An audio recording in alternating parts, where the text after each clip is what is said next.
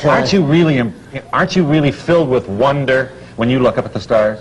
No, and I don't like to look at them. I love this earth. You know when I'm filled with wonder? When I look at skyscrapers. At the man-made, at what men were able to achieve on their own, unaided, so-called, mind, without the help of faith, desires, or any sort of mysticism. You know what you see in those skyscrapers? What? Lonely people with in baskets and out baskets and dead-end jobs and no creative challenge and bosses who don't appreciate what they're doing and underpaid exploitation on the part of many, many people who go in like cattle, filing into these ecological disasters that let too much heat in the summertime. You're an ecologist? All right, let me ask you.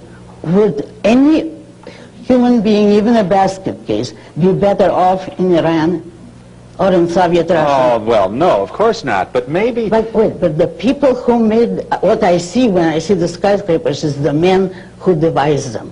The Howard Dork in the Fountainhead. The people who had the ability to bring us that far away from primitive jungles. Now that's the achievement. And observe, in this country, the poorest, most handicapped person is better off than a fully abled man almost everywhere else in the world.